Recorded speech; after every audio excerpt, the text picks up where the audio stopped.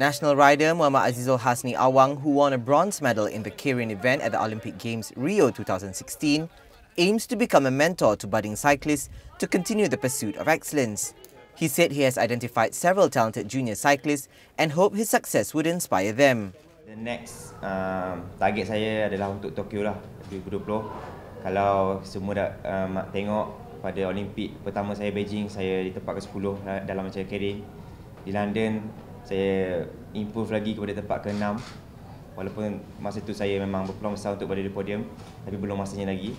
Tapi saya masih lagi berusaha keras mencuba. Saya tahu dengan usaha keras kita dapat capai apa yang kita nak. And then alhamdulillah pada edisi di Rio, saya pulang dengan pingat gangsa tempat ketiga. Dan saya percaya saya boleh nampak diri saya berada di tempat pertama di podium. Cuma saya masih lagi kena berusaha. Mungkin belum lagi masanya di Rio.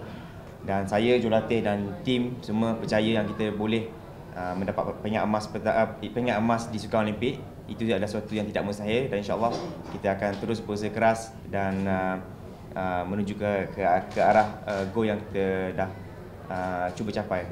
Sime Darby Property is very proud to celebrate the success of our Olympians in the recent Rio Olympics. I think we are very proud to share this experience with you, and this is basically a community fun ride with our Olympians. The fun ride on Saturday saw more than 150 participants joining Azizulhasni and the national team for a cycling stint.